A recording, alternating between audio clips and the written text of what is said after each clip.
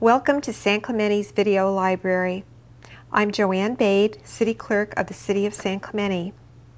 To skip this introduction, click on Skip Intro. This video will play on most internet connections. To fast forward or to advance to a particular agenda item may require additional loading time. To access a particular portion of the meeting, please click on one of the links on the right side of this screen. The Show Help link below explains various features that are available with this site.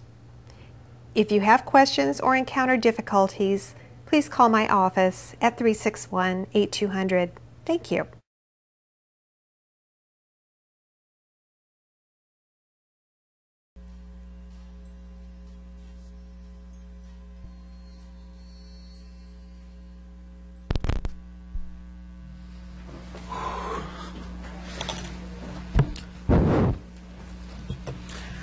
We'll call this meeting to order. The City of San Clemente respects the many people of different faiths who reside here. The City Council historically begins its session with an invocation offered by one of the religious leaders of our community with full appreciation of our shared belief that we are one nation under God. And while the City cannot endorse any particular religion, we respect the religious freedom and freedom of expression of all our citizens to pray as they feel led to pray. This evening's invocation will be given by Pastor Chris Smith of South Coast Church International. Please stand for the invocation, and after the invocation, I will lead us in the Pledge of Allegiance. Father, thank you for this group of men and women who serve us in our community. We just ask you, Lord, after they've had a bit of a marathon, refresh them. For all that's ahead, give them wisdom in the decisions they make. We pray, God, even if they don't agree on everything, that they will walk in unity together. And Lord, give them the ability to see beyond what's just in front of them. In the decisions they make, may they just make great decisions in the future of our city and our community. Again, bless them. Bless this time, Father, in Jesus' name. Amen. Please join me in the Pledge of Allegiance. I pledge allegiance to the flag of the United States of America and to the republic for which it stands, one nation, under God, indivisible, with liberty and justice for all.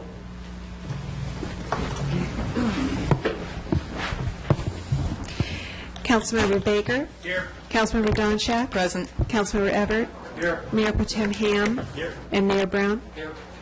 Okay, first item on the agenda is San Clemente High School report. However, Matt Garrettson asked that that be deferred to May 6th. Next item on the agenda is presentation of a proclamation to Dick Vale proclaiming the month of April as Donate Life Month. Do we have his proclamation? Thank you. Welcome, Dick. Thank you.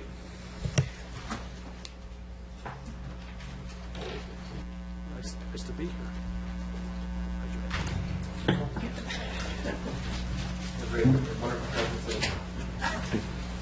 Starting a little off today.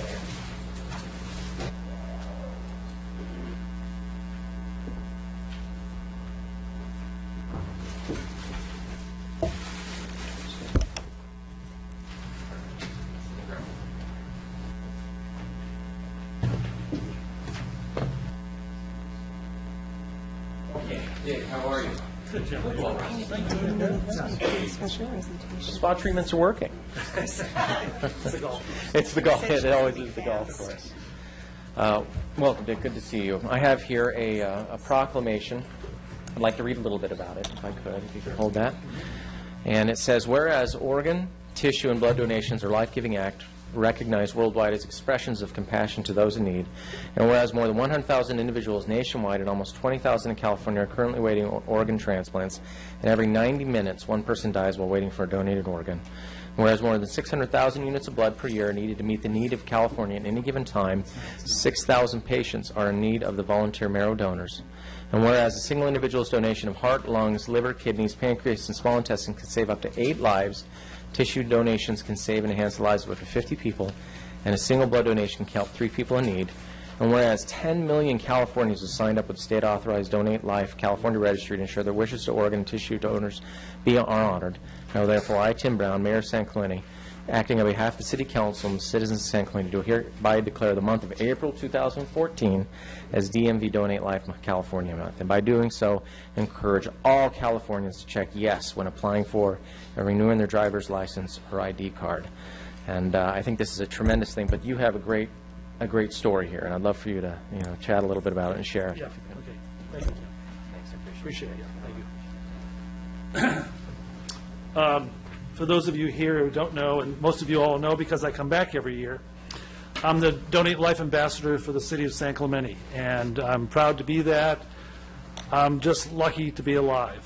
A little over 6 years ago, I was dying, and I needed a heart and liver transplant. And in October, the doctors told me, I went to Mayo Clinic, by the way, they said I had about a month to live. And kind of a traumatic time. And on November the 3rd, I got a call that they had a heart and liver for me. I was at Mayo Clinic at the time. And it ended up being a 28-year-old kid, fell off the roof in South Dakota, landed on his head, was brain dead. They took him to the hospital and they kept him alive. And really 2 days later, I received his heart and liver. So because that kid, when he went to get his license, signed up for Donate Life, in other words, he put the pink on his license, I'm here today. Yes, I got his heart and liver, and 44 other people got stuff from Brian Pavel in South Dakota. Eyes, kidneys, tissues, bones, tendons, ACLs. Anyway, 44 people are doing well or alive today because of Brian Pavel. But something you may have not known is that I donated my liver. My liver was a good functioning liver, except it had a genetic malfunction. And so a guy got my liver at the same day that I got my new heart and liver, and he's alive and well in Memphis, Tennessee. He's going to get the same disease I did, but he's lived 6 years longer than he would have. So because Brian Pavel signed up for Donate Life, I'm alive, and there's a guy named Jim in Memphis, Tennessee who's alive with my liver, even though it had a lot of wine and beer go through it. Anyway, I want to thank you on behalf of the Donate Life program in Southern California and for all the people, 11 million now people, who have signed up for Donate Life. So thank you. Dick. How are the sign-ups going with folks when they go to get their driver's license now? Are those numbers increasing significantly? I got to tell you, I'm really proud of this. I'm the ambassador for the San Clemente DMV, although they're closed right now, you know.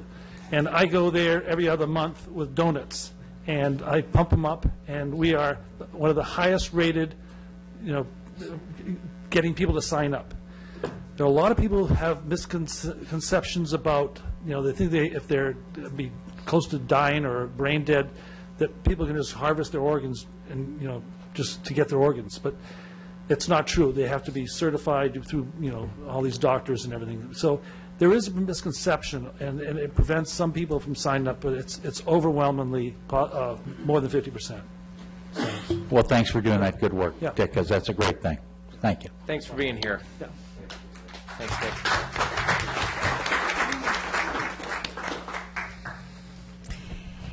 Next is a presentation by Kim Cholodenko, CASA General Manager, concerning matters affecting the Coastal Animal Services Authority. Good evening, Council. Kim Cholodenko, CASA General Manager. I've been asked tonight to give a report of CASA's more recent activity, including our animal enforcement in our new parks that have opened. I'm going to read my notes so that I don't leave anything out. So we currently have 4 animal control officers that patrol our city parks on a regular basis. We concentrate our enforcement efforts in the larger parks that have more activity and residents with dogs, such as Verde, Miracosta, and Liberty. The animal control officers patrol the smaller isolated parks as well as the private HOA parks, when we receive a complaint concerning animals from a member of the public. The officers issue citations or warnings for dogs that are off-leash and that do not have a current license or vaccination. Dog owners that do not have a prior history of violations are given a warning, where repeat offenders will be issued a citation. The additional parks that opened to leash dogs in 2013 appeared to initially increase our citations and warnings issued by our animal control officers. The statistics have indicated that in 2013, the number of citations and warnings doubled from the previous year. When looking back as far as 2010, as far as 2010, 98 citations and warnings were issued, and over 50 in both 2011 and 2012. These significant differences could be a result of many factors, including the number of officers patrolling the parks, the amount of time the ACOs are in each park when not addressing their other calls, or an increase in the compliance rate due to the significantly high numbers in citations for the previous year. As we have initially seen an increase in the number of citations and warnings in 2014, 43 citations or warnings issued to date. When compared to the prior year, we predict that there will eventually be an increase in the compliance rate of leash licensed dogs. As dog owners frequent the city parks more often, they will encounter our animal control officers and other well-informed dog owners. Both will in turn educate them on our San Clemente municipal codes that dictate our leash and licensing laws, and potentially result in a decrease in the number of citations or warnings being issued. Moving on to more recent issues with shelter activities, CASA is currently coordinating efforts with 2 Boy Scouts that will be working on their Eagle Scout projects at our animal shelter. Both projects will be benefiting our rabbit exercise yard by increasing the size of the current shade structure, as well as building a storage shed for their food and extra rabbit supplies.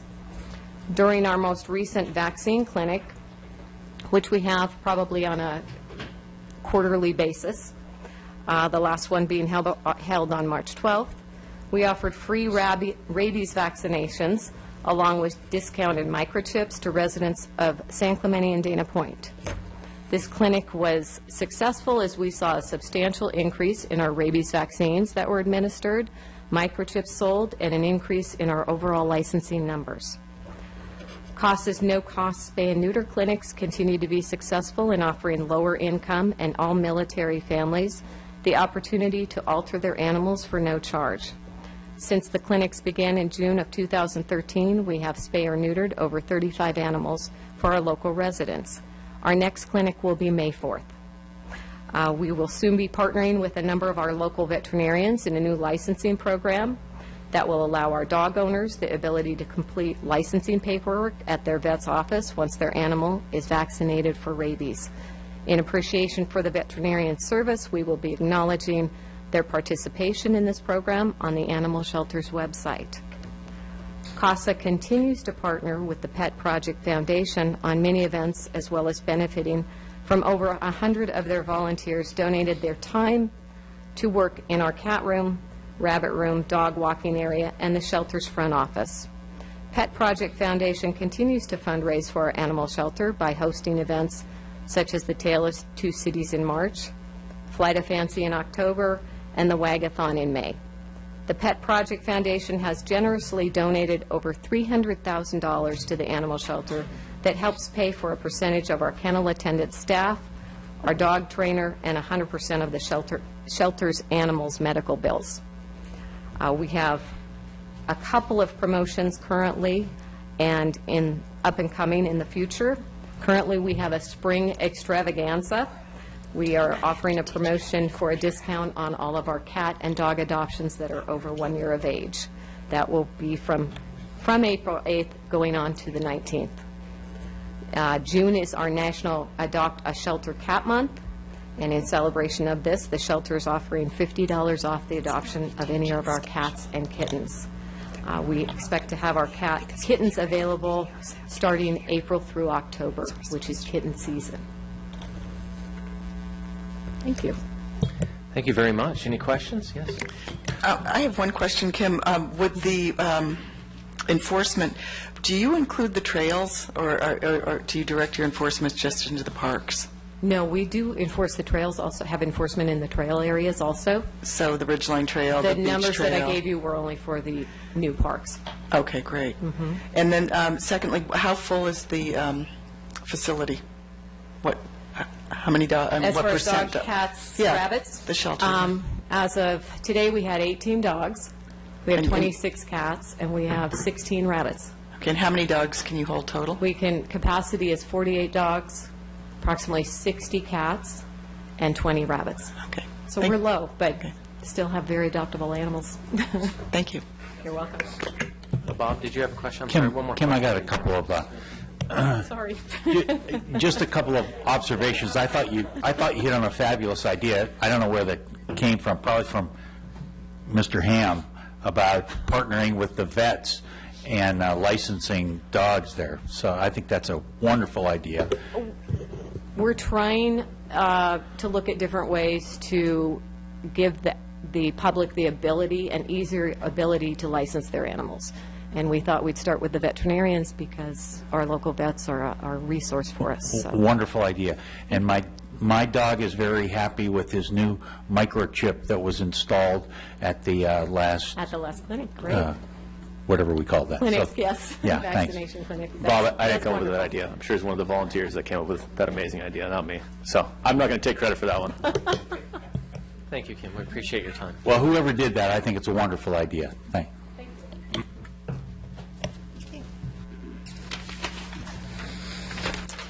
Members of the audience who wish to address council on matters that are within the jurisdiction of the City of San Clemente, but not separately listed on the agenda, may do so during the oral communications portion of the meeting.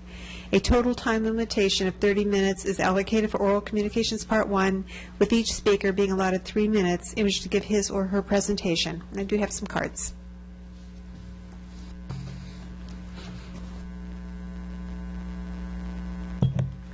Okay.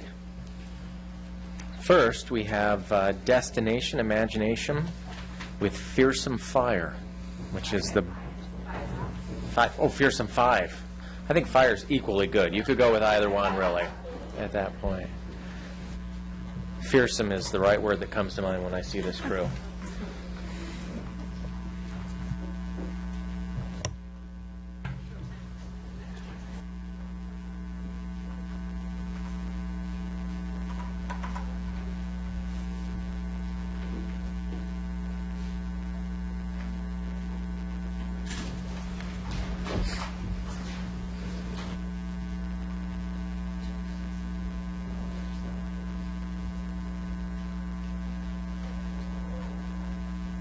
Destination Imagination, DI, is an educational nonprofit organization that teaches.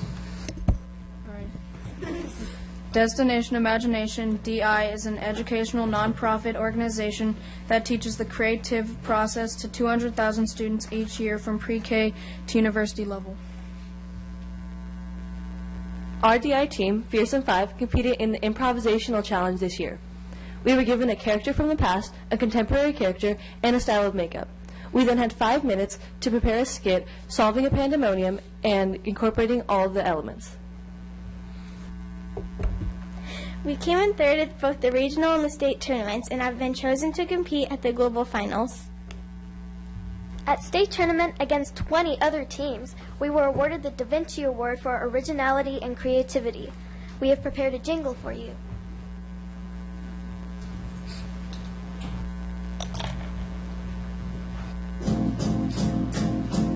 Might seem crazy what I'm about to say. We need your money right away. We'll take an airplane to Tennessee.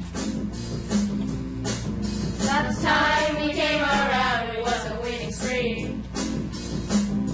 Because you're happy, clap along if you feel like supporting our DI team. Because you're happy, clap along if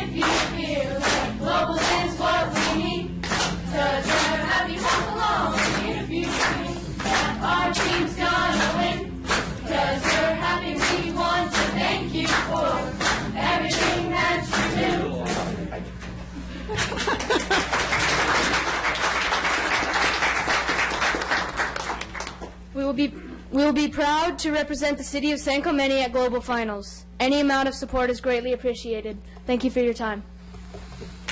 That was great. Thank you. Farrell has nothing on you. I want you to know that. Would one of you stay behind and give some information to anybody that might be watching on TV that might want to send some money? Explain what school you're with and maybe suggest that's where the donation should be directed? And if you have a teacher or a sponsor? You're getting broadcast on TV, so right in the microphone and just talk a little bit about What school, who your sponsor is? We go to different schools, but I think... Do you have a sponsor, a faculty sponsor? Oh, yeah.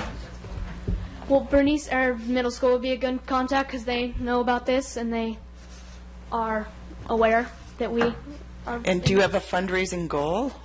Well, it's about probably $1,500 per person, so, yeah. We're doing other fundraising things at other restaurants where we get a portion of the money we raise, but we're just trying to collect as much as we can and as much as, people are willing. So anything we get is appreciated. So if someone sent a check to the Fearsome 5 courtesy of Bernice Ayer School, it would get to the right adult? Yeah, it would actually be made out to a Destination Imagination. Okay, Destination Imagination. I think. Oh, yeah. Could you say that into the microphone? Yeah, you go. Principal Holly Felt would make sure the money got to you guys. All right, very good. And really quickly, is there an email address that folks can email you about for more info? Your PayPal, whatever. I'll tell you what, why don't you have someone send it to the city, and they can email Mayor brownt@sanclemente.org if you want more information. So if you could just send me an email. We'll put something out on our webpage also just to direct them to the proper place. So once we get that email, we can pass that along as well. Sounds great. And when's the date? When do you guys have to go? May 19th. Oh, May 19th. Oh, so everyone needs to show up quickly with their checkbooks. All right. Well, I'm going to call Farrell immediately. Anybody's tax return could go to Destination. Bingo. Absolutely. Imagination. Your income tax return. Thanks, guys. You did great tonight. Thank you. Good luck.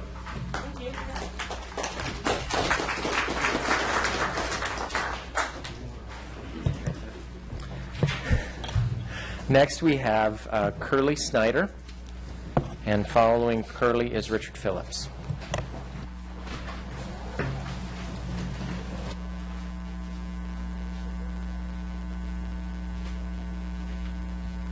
Greetings. I hope Joanne put a letter and a picture in your packets about the sign that says pizza down at the Pier Bowl. I walk the pier every day, and that sign appeared. It's bright red, and it's as big as the existing sign, and it detracts from the San Clemente sign, where a lot of people take pictures when they're visiting San Clemente, and that pizza sign just stands out something horrid. It's horrible, and it doesn't go with the motif of the fishermen. They spend a lot of money down there making that beautiful, which it is, and to ruin it with that red pizza sign that stands out like a sore thumb.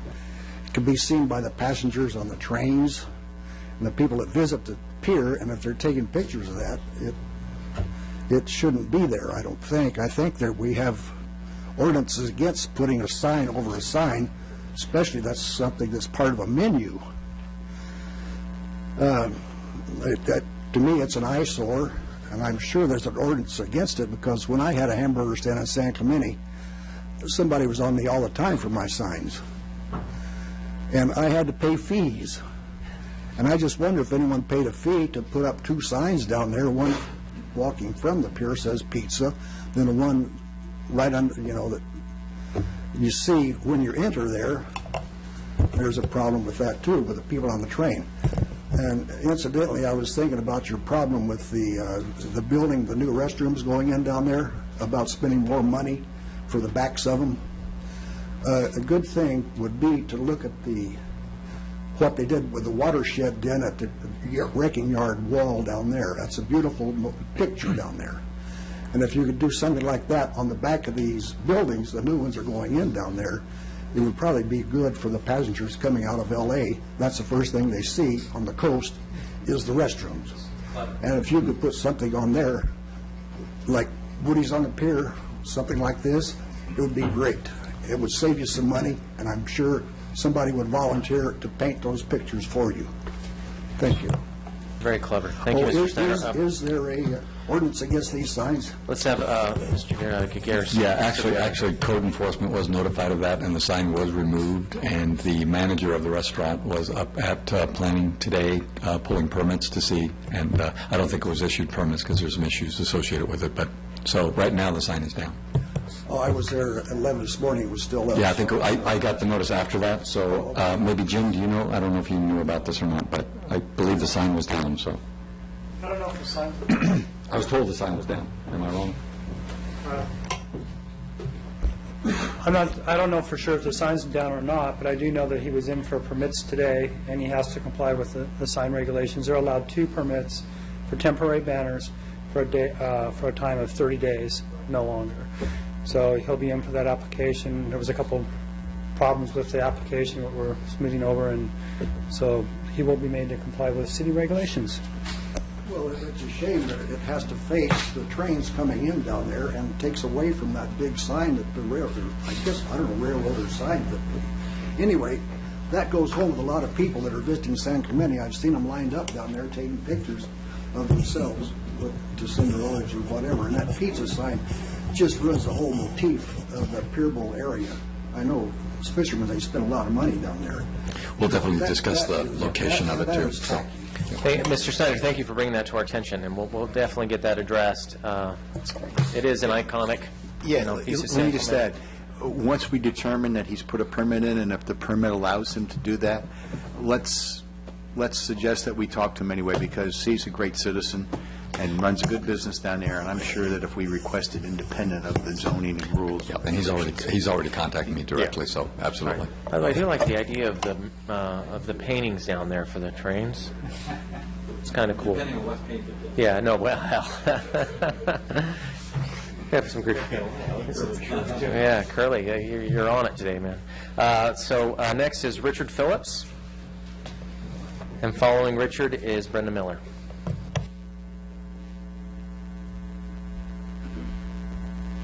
Good evening. My name is Richard Phillips. I live here in San Clemente, and I'm a runner. I like running in our parks, especially up on the San Clemente Ridgeline Trail, starting just up the mountain from here by the water tower, all the way to the hill overlooking the high school. And recently on my runs, I've been having a pretty serious problem with people walking dogs off leash up on that trail, which is illegal and unsafe. I've seen off-leash dogs on the trail up there chase wildlife, rabbits and squirrels. I've had dogs approach me. I've seen off-leash dogs approach dogs that are legally being walked on leash on the trail. And I've seen dogs digging and generally making the trail kind of unpleasant for everyone else. And this is a real problem. It deters me from using the trail because I don't feel safe approaching a large dog off leash. I don't know what it's going to do. The owner might think it's safe, but I don't necessarily. So I've had to cut and run short if I see someone with a big German Shepherd or something. I've seen dogs approach leash dogs and potentially, get close to starting fights. And I've talked to other people that use the trail that have told me they have similar concerns. They don't like walking their dog there on a leash. They don't like running there, taking their kids there, because there are a lot of people that have a lot of large dogs there off leash. I really think the solution to this is twofold. I think first, the city should install some signs on the trail letting people know that it's a leash-only area. It would be said there are some signs now, but they're not very prominent. Maybe something more visible near the entrances to the Ridgeline Trail would help people understand that if they have a dog there, that's fine, but it needs to be on a leash. And second, I think there needs to be better enforcement up on the Ridgeline Trail. I run there probably once a week. Probably 90% of the time that I run, I see at least one dog off leash. If I go on a Saturday evening or a Friday evening, I'll see 3 or 4, no problem. And I've never seen an enforcement officer, never seen anything done about it. I've talked to a couple of the dog owners walking dogs off leash and just told them I'd really appreciate it personally if they'd use a leash and let them know that it's the law in San Clemente. And I've never had someone say, hey, I didn't understand or anything like that, or I'll do it. They always try to say, hey, my dog's nice, I'm not going to do it, I don't care what the law is. So I think that signs might deter some people, but some people, the message needs to be put forth a little more bluntly to them, unfortunately. I realize that some people might think this isn't a huge concern. You know, a dog off leash, who cares? Probably not going to hurt you. But I don't know what every dog is like. You know, the 8-year-old girl walking her toy poodle doesn't know what a dog is like. The 85-year-old person walking on the trail doesn't know what every dog is like. And a leash gives us the security of knowing that at least the person has some level of control over their dog. I brought a map with me. I suspect you're all familiar with the area. The green I've drawn on here is the Ridgeline Trail. The area where I really noticed the most problems with dogs is right between the water tank at the top of the mountain on Salvador and the dog park itself. There's a little cutoff from the trail here. I would say that if an officer walked this on a Friday afternoon, Saturday afternoon, about an hour before sundown, they'd probably see 3 or 4 people walking a dog off leash up there. I appreciate your time. Thank you. Thank you, Mr. Phillips. I'll have a customer. You came on a fantastic night. I don't know if you heard the presentation earlier by the CASA director. It's good. And we have an enforcement officer listening right here, and I saw her nodding her head a couple times. So I'm sure that you'll be seeing her up there real shortly. So all right. Thanks for bringing that to our attention. Thank you, Mr. Phillips. Next and last is Brenda Miller. Hi there. Laura's going to put up a graphic from OCTA, and I'm here to announce that Bike Month is coming in about a couple of weeks, and hopefully we can put that graphic on our city webpage, and I can send the proper link to the OCTA site so it can be hot linked. That would be great, but OCTA always does a fabulous, fabulous job promoting Bike Month. And just to give you a couple of highlights, a week from today up at the Fullerton train station is going to be the dedication of the county's first, I believe, bike share program. There's a bike festival on April 27th at the Huntington Beach Pier. And if you'd like to bless your bike, on Wednesday, May 7th at the Santa Ana Metrolink station, a ride to Santa Ana City Hall at 7 in the morning to 9 a.m., there's going to be a blessing of the bikes. There's a great bike rally. I attend this. I try to do it every year, May 15th, Thursday, 7:30 to 8:45 in the morning at OCTA headquarters. Everybody kind of rendezvous at the Orange Metrolink station, and then we all ride as a group to the OCTA headquarters. It's great. There's a ride of silence on May 21st in the evening, starting at 6:30. Departing North Beach, and for those of you who don't know what that is, it's kind of a somber event. People gather, they're very quiet, there's really not much talking. We have headlights, we have taillights, and we ride during twilight hour in memory of those who have lost their lives on the roadway. And I have done this once. There's another event, similar event at Irvine City Hall. Saturday, May 24th, there's a bike safety camp at Pavilion Park in Irvine. So once again, OCTA is on top of it, promoting bicycling. I think this is fabulous. And if I may, in my minute left, give the council a bit of an update. I rode my bike to the Irvine City Hall last night for the OCTA bike safety workshop and meeting. I was extremely impressed, and I didn't think I would probably live long enough to see what I saw at that meeting last night. But CEO Daryl Johnson, thank you. Daryl Johnson was there, chairman of the board. Gosh, what's wrong with me tonight? Sean Nelson, Jeff Lalloway, vice chairman of the board, and Todd Spitzer, who's also on the OCTA board, in addition to our own Bill Cameron and Orange County Sheriff representative, and also an Irvine PD representative. And the topic was bike safety. And everyone, especially the OCTA executives, were in an unprecedented fashion willing to listen and ask for assistance in how we can make our roadways safer for bicyclists and, frankly, also pedestrians. They're very, very sincere. They want to make a difference, and I think they're just stellar. So they should be commended. Honestly, it was a wonderful, wonderful meeting. We were all impressed. It was well attended by bicycle advocates and bicyclists. There were elected officials from other communities in Orange County there. So it was a great community effort to collaborate in the name of public safety. So I think they deserve kudos in every way they can get them. So thank you. Thanks, Brenda. We'll make sure to get that up on the website. Right. Chris? Brenda, I have a quick question for you. The Ride of Silence on Wednesday, that doesn't start at San Clemente and end at Irvine, correct? It's in 2 locations. Okay. It doesn't, no, those are Okay. 2 start points, 2 different rides. Where does the San Clemente ride end? If it's the same one as last year, we meet at North Beach and we ride to Dana Point Harbor, and then we ride back. Okay. So, It's about 8 miles round trip, but under 10 for sure. Thank you, Brenda. Any other cards? No. That's it. Could we have a motion to waive reading? So move. Second. Motion by Donchak, second by Ham. All those in favor? Aye. Aye. Passes 5-0. Closed session report, City Attorney. No action to report.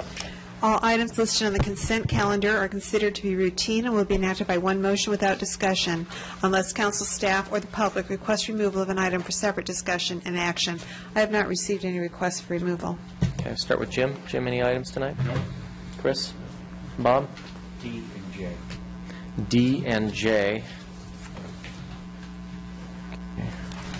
And Lori? And I have no items. Move the balance. Second. Motion by Donchak, second by Ham. All those in favor? Aye. Passes 5-0. Starting with item D. Bob?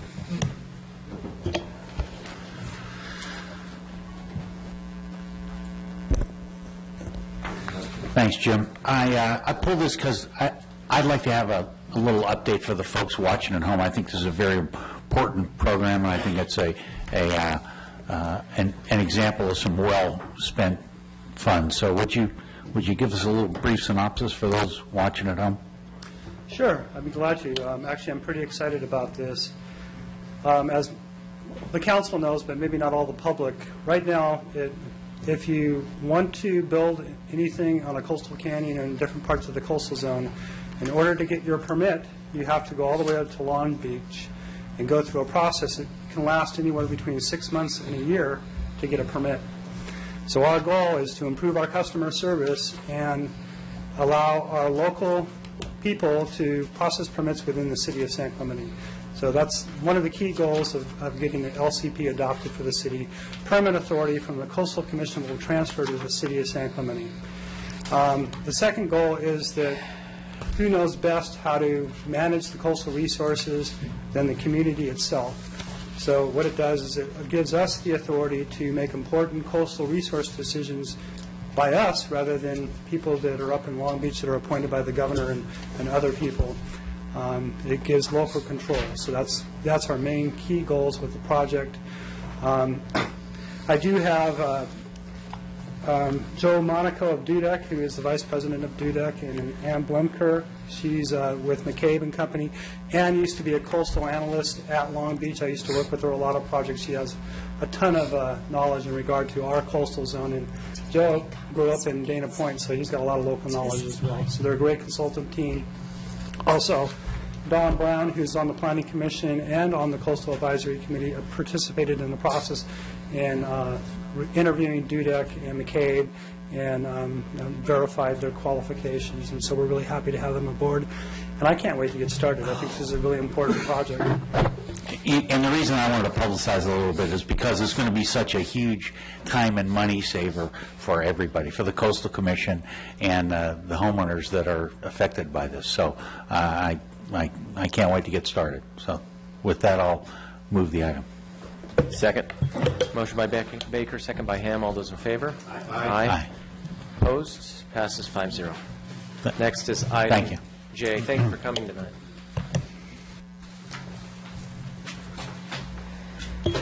Hey, Gus. Item J. Good evening, Mr. Mayor. That's grandfather Gus, by the way. I just wanted to very notify nice. council in case you haven't heard. Thank you, Paul. I feel like one after a week of having a baby. I look at you in a whole new way now, Gus. Very Thank you. Yeah, very impressive.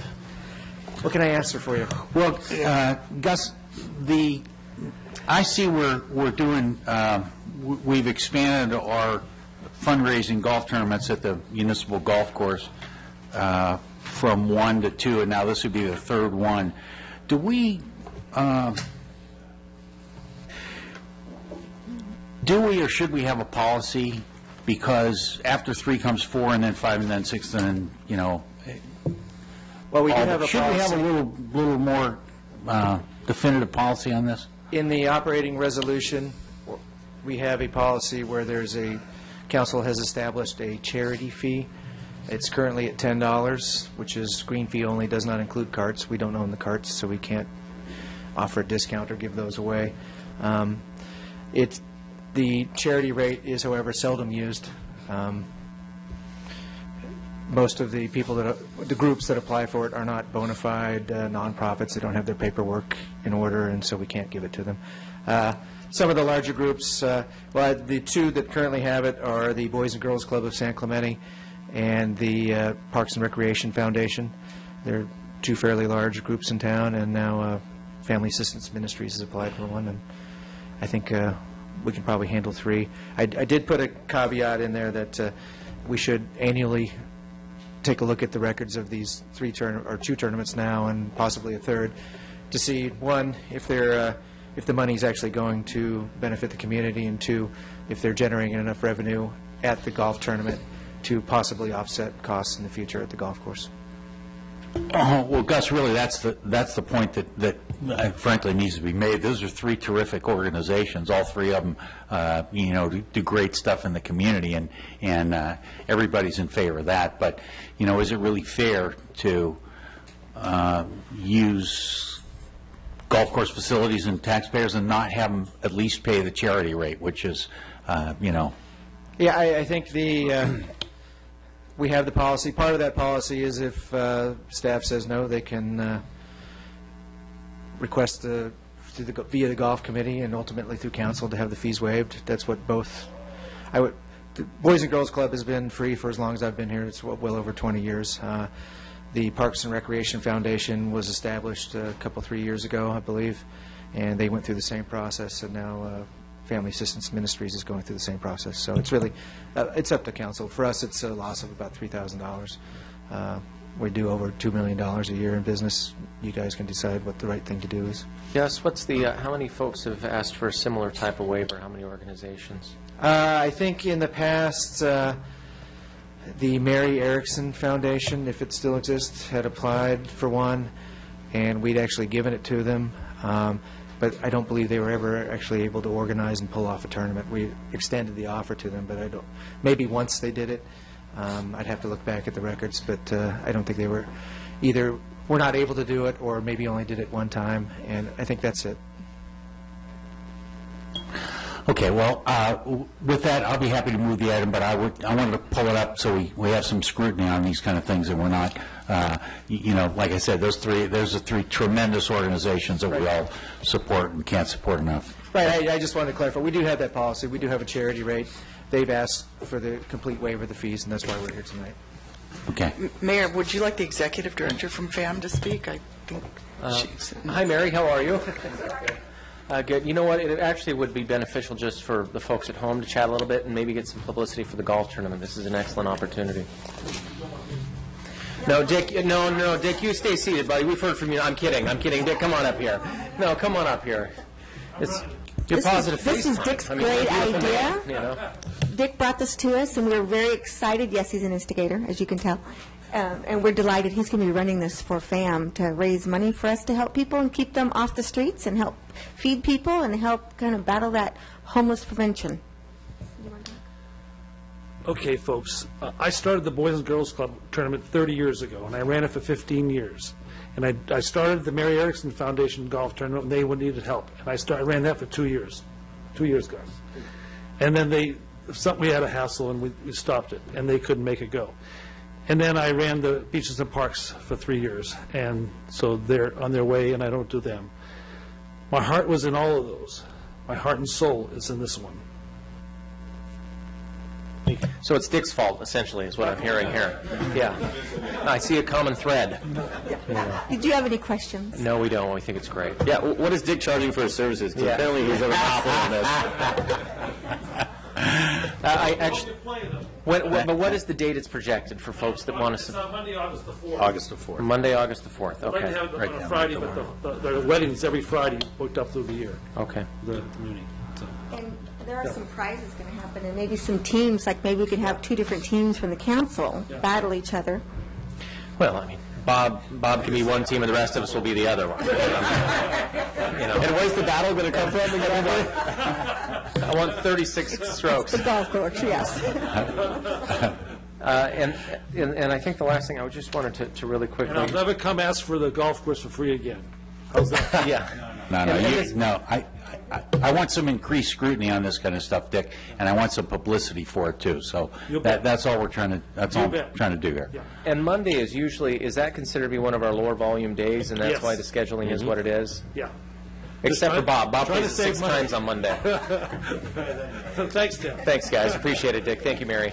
Thanks, guys. And with that, I'll move the item. Second. Motion by Baker, second by Ham. All those in favor? Aye. Aye. Passes 5-0.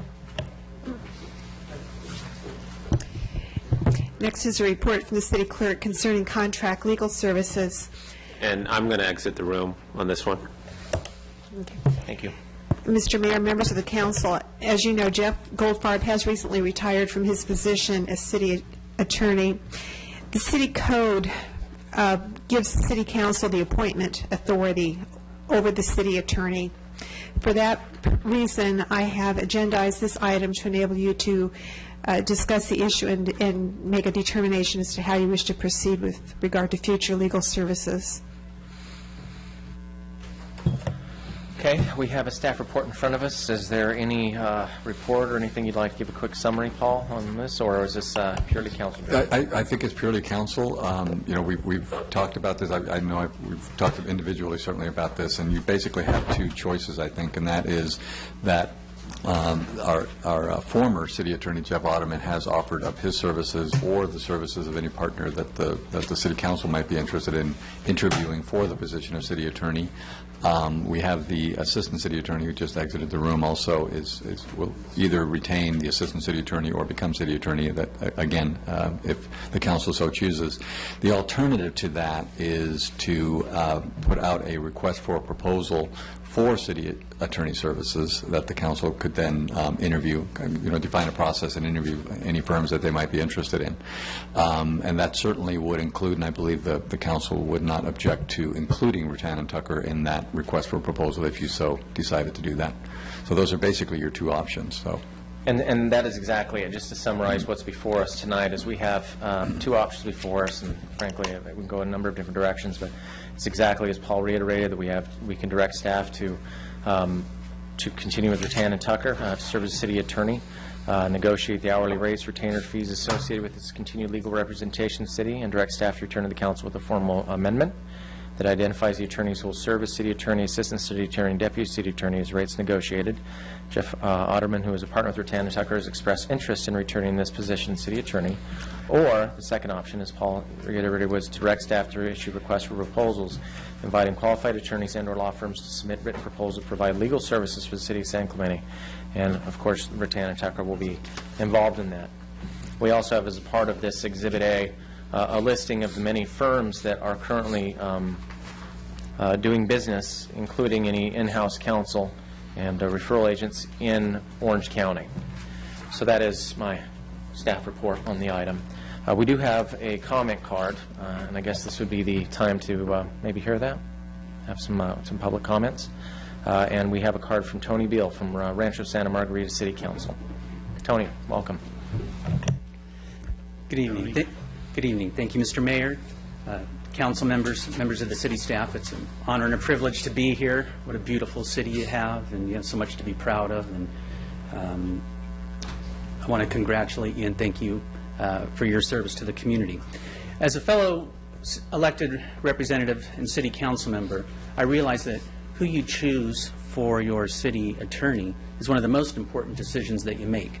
And so I really wanted to make sure that the information that I wanted to provide to you tonight was available to you so that you can make a fully informed decision. It's information that I would want to have before me if I was in your chair tonight. Jeff Otterman in the law firm of Rutan and Tucker just a couple weeks ago on May 27th, they sued the city of Rancho Santa Margarita for $10 million in money damages on behalf of a private real estate developer. I don't think it's appropriate for an attorney, a law firm that is representing cities as a city attorney, to also at the same time be suing a neighboring city for substantial amounts of money like that. I have provided a letter to you that summarizes in some detail some of the background that goes into that lawsuit. Some of the tactics that we have encountered in Rancho Santa Margarita, I've never seen before. I've served in Rancho Santa Margarita for 4 years on the Planning Commission and for the past 10 years on the City Council. Before there was ever a single public hearing at our city, before the public had ever heard of this issue, before our Planning Commission or City Council had ever seen a staff report, we had received 3 demand letters from Rutan and Tucker, this thick, threatening to sue us for millions of dollars. I felt at our City Council meeting when we had the hearing on this rezoning like I had a gun to my head, and I don't think those are appropriate tactics. And most importantly for you in San Clemente, I believe that the claims and the arguments that they are bringing forth in their lawsuit against us, if they're successful, it will hurt you and the residents of your city, as well as cities across California.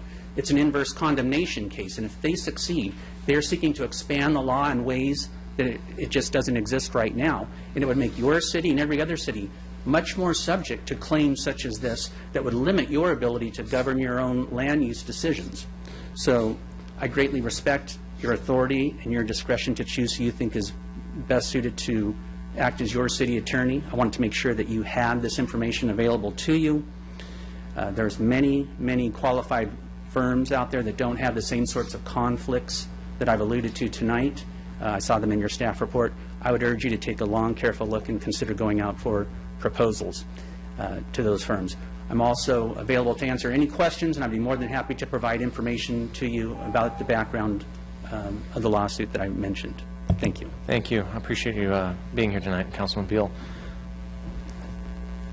So, Paul, if I may ask just a few questions before we deliberate too much on this. Rutan and Tucker has been our attorney for the past almost 30 years. Is Yes, that accurate? correct. Okay, about 28 years. And how often have we revisited the contract of services with Rutan and Tucker? Actually, I think the last time we revisited the contract and renegotiated hours and rates was about 2 years ago. Is that right, Joanne? I think it was 2-3 years ago. Mm-hmm. And at any point, because you've been here since the early 90s, and so at any point when we revisited the rates, did we ever explore either bringing another firm or restructuring how we did our legal services, second attorney, supplemental advice, other different things like that?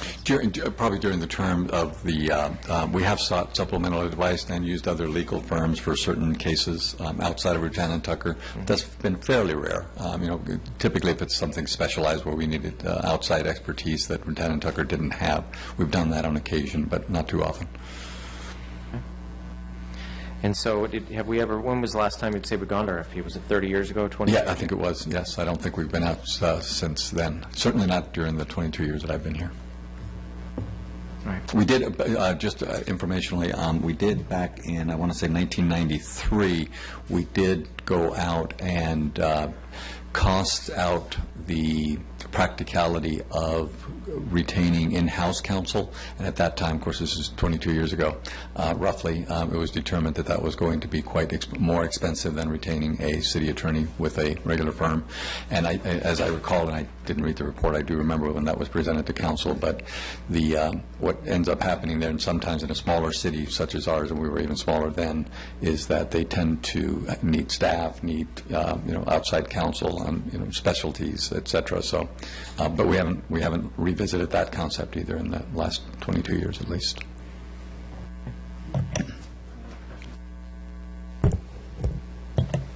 Okay, well, I'll go ahead and get started, I guess, on my thoughts on what we're doing here. I think we've had a long relationship with Rutan and Tucker, and I acknowledge the contributions that they've made to our city. When we've had, and there have been successes over the years, there's no doubt about it. I do feel that as a matter of course, similar to how we revisit these contracts, and particularly with the ever-evolving nature of our city from a large-scale development type approach, now we're in a very narrow-focused infill type thing. We're making a fairly large transition.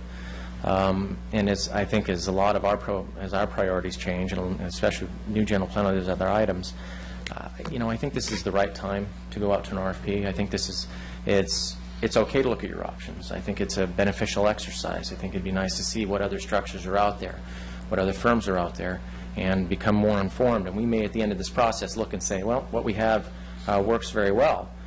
But right now, we don't even know what other options are out there. We don't even know what other firms are out there that could provide a service. And not knowing, to me, means that we haven't, that I think this is overdue. And so I, for one, would support the staff recommendation to issue request proposals and invite Rattan and Tucker to also be a part of that and acknowledge their long service and their knowledge of the city and understanding. I've contemplated seriously on this because I do agree that the legal counsel that a city engages is one of the most important functions that we have responsibility for. And I do know the world has changed. 30 years ago, there were probably only 3 law firms in Orange County that were dedicated to municipal governance. Now I believe there's upwards of 30. So I think that there are some opportunities out there that our city might be well served looking at.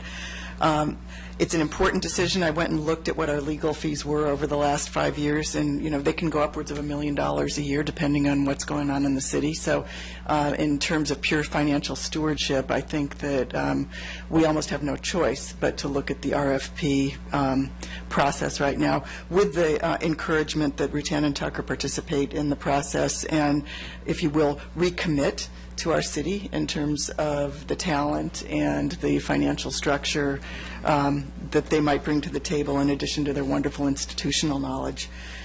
So I feel that it's important at this point. I think the time, if we're going to do it, now is the time, because we have Goldfarb leaving, we have Otterman, he's willing to come back, but he's also probably a short-term solution to the city's needs. So it seems like an opportune time to do this. So short-term, I would be very supportive of going out for an RFP, and then on the heels of that, I'd like to revisit the policy and take a look at it and make sure that our policy is in place for making sure that our legal counsel is reviewed more frequently than 30 years. Bob? Well, I'll also be supportive of going out for an RFP, but I would like one thing added to that. I think we should also look at hiring in-house counsel. Times have changed in 30 years, and possibly it is time to look at that, and we may be able to. I also looked at the numbers, and the numbers have gone. I think we could find a local in-house counsel for some of these numbers we've paid in the last few years. I understand we'll have to go out for things, but I would also like that as part of the RFP, if everybody's agreed to that, that we, in addition to that, part of that report would look at how we would hire an in-house counsel. May I ask a question, just a clarification of Paul? No respect, I really want to hear this, but on an RFP, we're asking for a certain type of service in a standard fashion. Would we want to explore and make a determination previous to the RFP as to what option is preferred and then go to RFP? That would really be my desire. I think if we do both of those, that really expands the scope of going out. That's really 2 totally different things. That would be really good if council could come to some agreement on what it was exactly that they wanted. Well, that would be my request. Then that I would like to have staff contact all the city managers of these 10 cities listed in our staff report that talk about in-house counsel and find out how it works and how much it costs. Absolutely, we can do that, and I have not done that in the past, so absolutely. And I would also, I'm jumping out of here, out of turn, but typically I've done a lot of thinking about this and a lot of talking to people. The larger the city, the more it makes sense. So if you look at that list under item 10, they're the Huntington Beaches, the Oranges, the Santa Anas, and so there is some population level where it makes sense to have that resource in-house, is the general rule of thumb. I think that would be a useful part of the staff report, is to delineate what that threshold is. Yeah, and we might be there. Yeah. That's the... And the advantages and disadvantages from there. Okay. Sorry, guys. Thanks for your patience. Jim.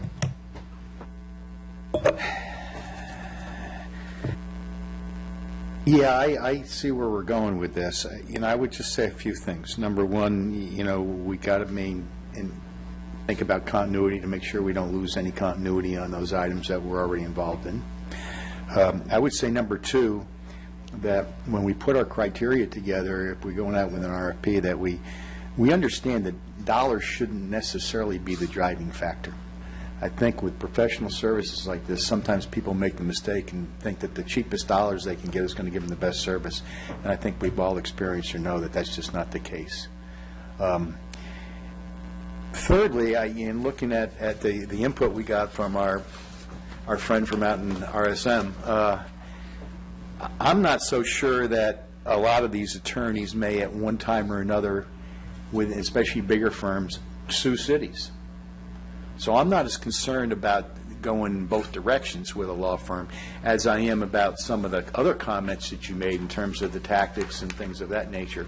So I think that's something that as we evaluate any bids that come back in, that we want to think about that type of activity and make sure that we're getting the right recommendations from other cities, try to understand who's had suits and who hasn't.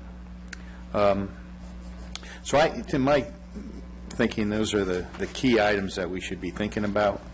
On the same token, I think in terms of my experiences on the 3.5 years here, is that Lieutenant Tucker's done a pretty good job for us in most instances. Thank you, Jim. Chris? Yeah, I think we all know where this is going, but my 2 cents are the only concern I have with taking a look at this is San Clemente has seen a tremendous amount of change in the last 30 years. And I see where we run some problems when we make new partners, establish new relationships. People don't know the history of this community, and I see that as an asset in Rattan and Tucker. That being said, I don't think I'm opposed to taking a look and seeing what's out there and seeing what our options are. I think that's always a good idea, especially looking at the long history we've had with Rattan and Tucker. And much to Jim's sentiment, I don't see that they've been doing a poor job since I've been on in the 1.5 years I've been here. So with that, I think Tim's going to make a motion. And also, Bob, I do support taking a look at maybe having an in-house attorney. Because just like you said, Lori, there are some big cities on there, but I also see some little ones, Laguna Niguel and Placentia. So that's something I think we do need to take a look at. Paul, before I make this motion, could you just walk us through really quickly what the process to an RFP would look like and maybe what potentially the timing would look like? Yeah, I've not done one of these before, so I envision this being a, I want to say like probably between 3 and 6 months in total, and certainly would ask the council perhaps to be involved in that. Perhaps you could appoint a subcommittee to work with me directly. These are just kind of thoughts off the top of my head, really. But I think we'd have to do some, especially if we start researching in-house legal, that kind of changes the nature of where I was thinking about this and just kind of going out and seeking some sample RFPs, because we're certainly not the first ones to do this. Cities do this all the time. So I would seek RFPs, examples, meet with the council members to determine what's important to them and try to narrow the scope down a little bit that way.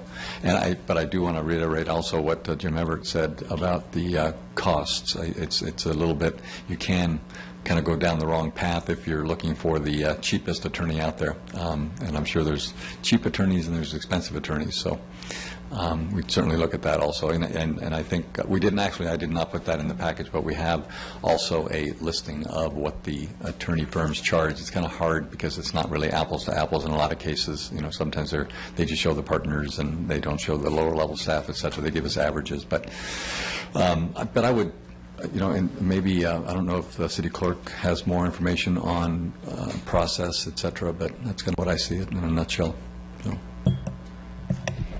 The way that the RFP process would work is that, first of all, the request would be compiled, and according to city policy, it needs to be provided to at least five firms. 5 firms, and at least 3 need to be interviewed. Is that after they've submitted their bid packages or prior to their, when is the interview process happen? That would be after you receive the bids, you'd narrow right, because it to you can negotiate the prices. Okay. After that, too. And by the way, that's a minimum. I predict that we would use that listing that we have that I attached to the staff report, that we would probably send them out to all of them, all the ones that we feel are qualified. And I'm sure we'll get some others outside of that. I'm already starting to get emails, so. Okay. Yeah, I noticed that.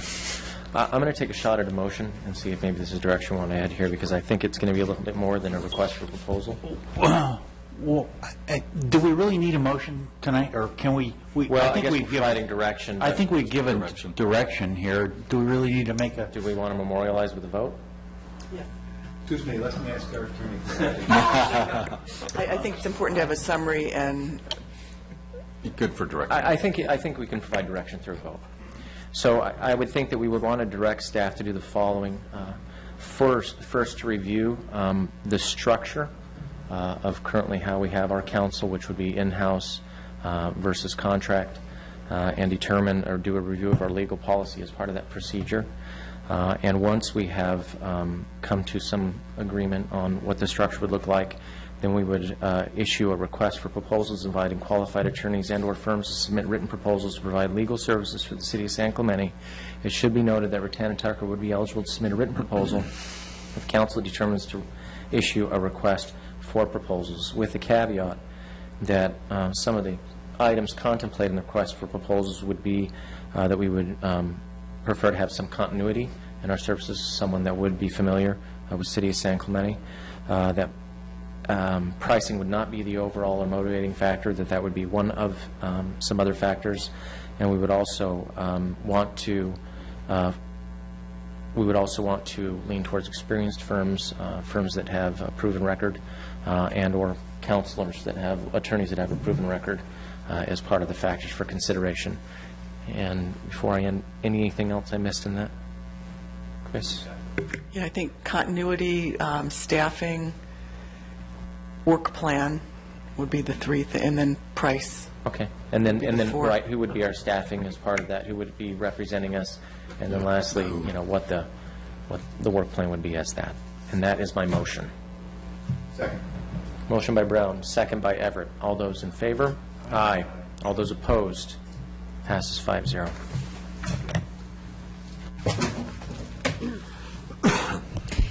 And next is a report from the Beaches, Parks, and Recreation Director concerning a County of Orange Library expansion project.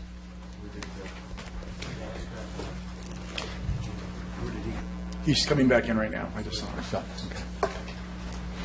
And this report will be by the Assistant City Manager. So good evening. I'm going to kind of go backwards a little bit with history. I'm going to hold that spreadsheet, and we can bring up some additional detail if necessary. To refresh your memory, in 2011, the council executed a funding agreement for the library expansion project. At that time, the estimates that we were using was about $1.6 million in total. $1 million of that dollars, or that funding, was addressed or is addressed in our current funding agreement. To refresh your memory, there are three different pots or buckets of money. There was Talega money, which the county already has, about $646,000. There's $250,000 in Marblehead fees that we are holding that we would give to the county, and then the Friends of the Library for $200,000 that the county would utilize. As you are aware, the bid for the actual construction contract, or the construction bid, closed in early February, and as we were working with the county, drilling down on all the project costs, and I want to make it clear, the project costs not only include construction, but it also includes architect and engineering fees that have already been incurred or may be incurred during the actual project with changes to plan specs and so forth. We're able to basically determine that the total cost of the project budget is $1.8 million. I'm just kind of rounding for simplicity purposes. However, we only have identified about $1.5 million in funding in total. And if you remember, that $600,000 that was going to be the city's responsibility, we had identified a developer improvement fund to fund that $600,000. Now, much of that money was going to be reimbursed to the city as deferred maintenance from the county. In the last, I want to say, 4 business days, we've been working feverishly with the county, and the county's been very gracious in terms of changing some of the funding structures. Specifically, they aren't going to require us to front any money for reimbursement. They're going to cover those costs. We had some recent ADA improvements that came up in the bid that was a cost that wasn't allocated that the county has now taken on. And so, kind of to bring it back to the bottom line, tonight what we actually have to do is change one of the recommended staff recommendations. We need to appropriate $326,345 to make this project whole. The Developer Improvement Fund, which we thought would originally front the $600,000, well, the good news is we're only going to need to ask for about $300,000 of that Developer Improvement Fund, which we currently have the money to fund that. We won't be getting any of that reimbursed. It'll be complete out-of-pocket from the city. We do have some control with some of that money because it is allocated to contingency. So hopefully the bid specs are tight enough to where there won't be a lot of change orders, but I want to be realistic. There's always a few change orders.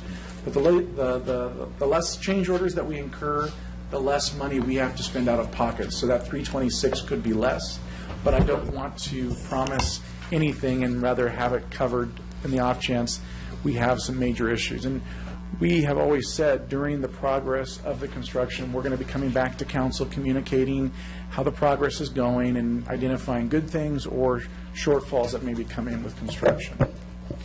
So I'm going to kind of cut it at that. I expect questions and I stand ready for questions. We also have representatives from the county as well here if you want to ask them any specific questions. Yeah, Jim. Yeah, I got the first question is, let me just try to get right to the bottom line. So the bottom line was, originally we were going to front some money that we would get back through maintenance later point in time. So the bottom line is the cost to the city, additional cost, was zero. And now it's $326,000. In simple terms, yes.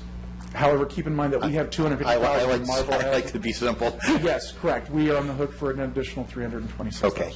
And I'm assuming that a good portion of that is because of estimates coming in higher than we planned, especially with the ADA and some other things. Yes, we were operating under estimates from 2011, and now that we have bid costs in and we have all the other costs collected, we're seeing a higher cost. Okay. Just wanted to understand that. Eric, exterior ADA improvements, $255,000. I know we're talking money here. Could you give us a couple of milestones? When will they be breaking ground? When will the temporary library be open for business? And when will the project be finished? Those are the 3 dates I need. One of the things that we wanted to keep the momentum is the county already has agendized for the Board of Supervisors to approve this agreement based on tonight's action if council was to approve for April 29th. And so I've been told that I'll let the county kind of speak to that shortly thereafter. No, I need dates. When is the groundbreaking? Does the county want to discuss the groundbreaking date?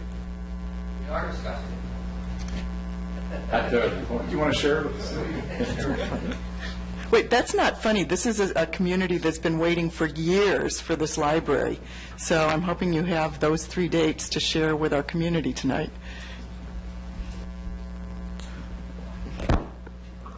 Good evening, Mayor, members of the council. My name is Helen Freed. I'm the county librarian.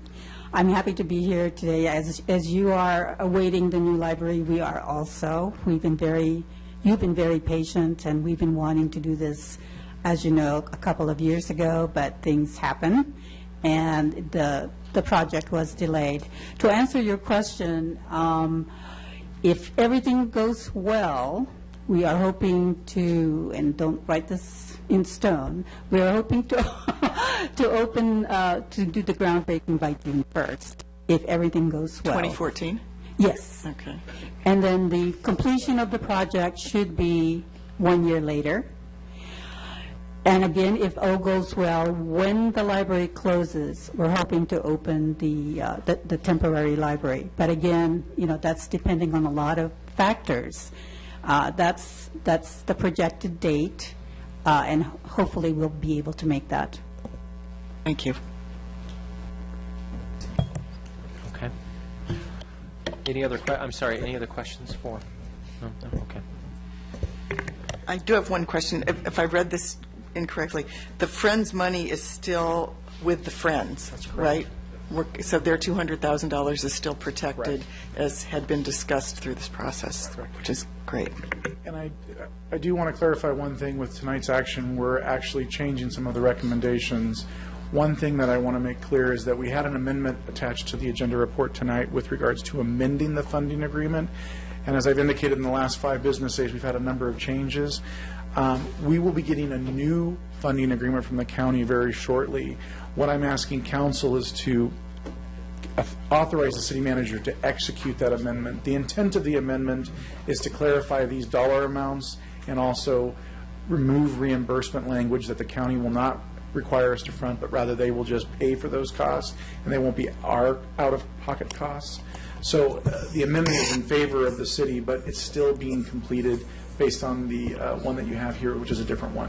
If I could just jump in for a real quick second, typically we would want to have all that to this in front of the City Council before we did this, but I did not want to slow down the momentum of this project. I really wanted to get it to the Board of Supervisors on April 29th, and I think we consulted with the City Attorney as well on this, and we'll just bring back the agreement, the addendum to the City Council.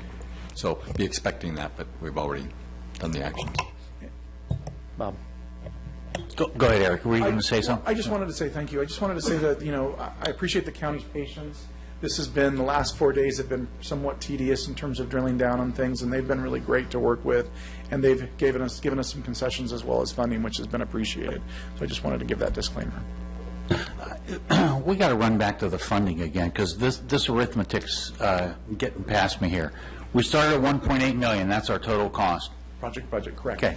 So why does our staff report say that the base bid was $1,464? So, Laura, if you would please pull up. I didn't want to go there, but I will go there since you asked the question. We got to go there. So we're going to start off with the project budget. As you'll see, I'm going to use this new. So here you talked about the $1.46 million. That's the base bid for the construction.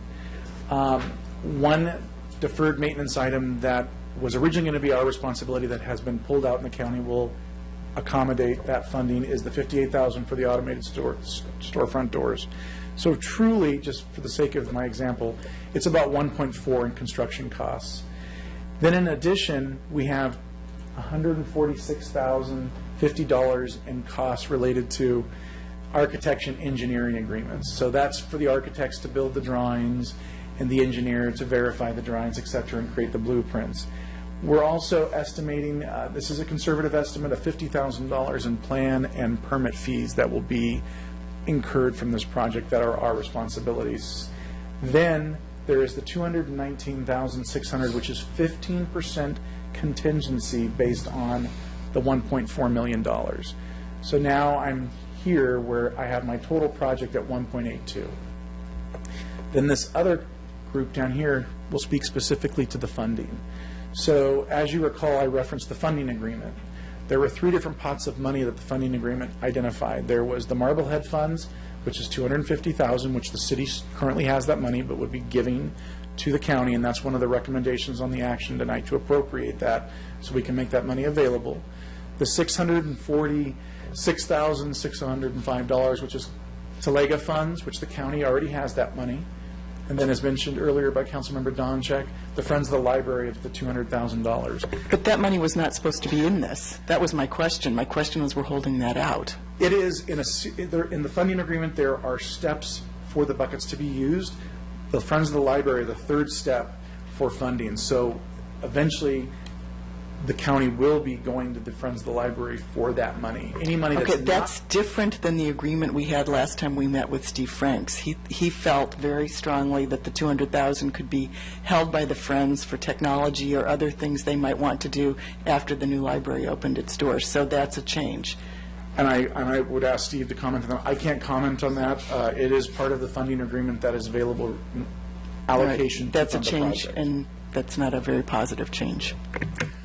So that brings us to the amount of money that we have to fund it, which is... And without those funds, though, we go upside down. And I think the agreement was that that would be the last pot that we had to hit if we had to, yeah. To Councilmember Baker's point, the last time we talked about this, it was $1.4 million was the project. So we have basically identified $1.1 million in funding for the project. The county has offered up $255,000 to fund exterior ADA improvements, and I want to give the disclaimer: this is all subject to the county board supervisor's approval in appropriating this monies. The county has also spoken today about also giving us an additional $143,700. So that brings in another $398,000 in project monies, which here's the 326, which basically 106,000 is the delta to complete the project, plus 15% contingency, which is standard for a construction agreement. So this 326 is where we're asking for council to appropriate that money out of the Developer Improvement Fund. What is the words non-reimbursable? This is money that will come out of our pocket that we will not get back from a reimbursement from the county. Originally, there was some reimbursable items in the funding agreement, but as I indicated, the amendment will... So you're telling me if we don't spend the contingency, we don't get it back? If we don't, the contingency, if we don't spend it, we get it back. Or we don't spend it, we don't use it. It stays with us. Okay. All right. The contingency is going to be subject to city approval. Correct. As we go through. If there's any change orders, that All is right. subject to our approval. Real quick, Eric. Help me out here. 398,000 plus 326,000 does not equal 1,096,000. So where's the other That's right here. 600,000? This is included in this. So the 109, 1,096,000, the 398, and the 326 come to the $1,821,000. Gotcha. So, Eric, I know you're just the messenger, and this won't be a surprise to our friends at the county, but for us being on a per capita basis, the largest donor city in the Orange County library system, that the county is only essentially putting in 22% to this project does not feel to me like a partnership. And it troubles me deeply that we have year after year after year of donating and donating and giving and giving. It's in the millions. And still, the county's only willing to put 22 cents on a dollar into this project. And I'm not going to stop things tonight, because if one more person goes down Del Mar, which is our iconic street, and says, what is that vacant building over there, it's going to be one person too many for me. But I just don't understand the math. 22 cents out of the dollar coming from the county, where we're their most important donating city. And I got to tell you, this has put it over the top for me. This is, it was okay when we had it funded, but now we're underfunded by $326,000.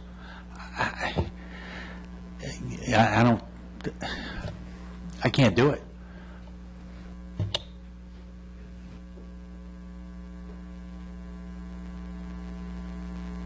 I got other.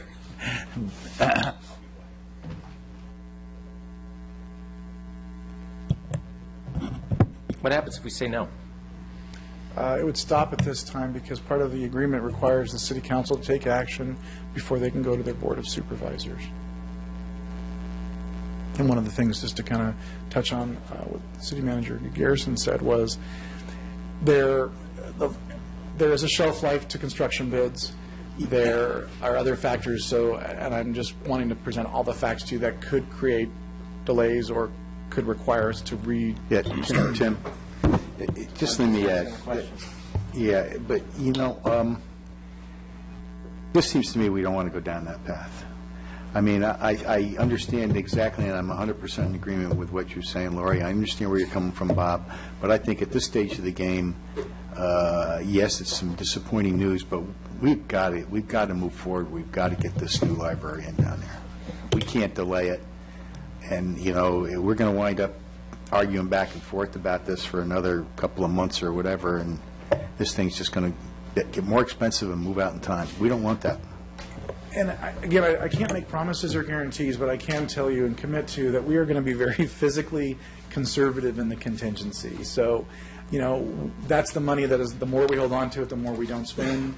But again, it's a construction contract, and there are always potential. Didn't know that was there, and now there's going to be a cost to it. And Eric, I appreciate and I believe in you 100%, but who's leading this project, the county or the city? The county is the lead agency. Even though they're the minority stakeholder financially, they're in charge of making this happen. That's correct. The strangest business deal I've heard of recently. So what happens if we do have cost overruns? Is that on us? Well, by us appropriating the 326, we're basically setting aside $219,000 for potential overruns with a 15% cap. Those have to come to us for us to approve them before they can start to fund those. And so we would take a proactive approach with working with the county to make sure and minimize those costs. I got a couple questions for you, Eric. The Friends of San Clemente funds, or Friends of the Library funds, why is that delineated as county funds on here? Well, it's funds that will go to the county as part of the funding agreement that was established in 2011. It'll go to the county. That is correct. Okay, and then can you break out for me the line above that, county and city Talega funds? Can you break out the difference between those two? Those Talega funds are already in the county's possession based on the Talega. That's why I lump together. Can you break out? And when we started the process, what amazed me is nobody even knew that those funds existed. We went looking for, because I was president of the Friends of the Library in this time frame when we came up with the $200,000, and when we went looking for funding, somebody said there was some money collected in Talega. Well, where is it? And we couldn't find it. And all of a sudden, we did find it. The county found it. That they had already been holding on to it. So it seems to me, Lori and Bob, maybe you can help me out with understanding this. This is $1.9 million. Subtract out whatever county fees there are if we decide to build our own library in the future. Correct?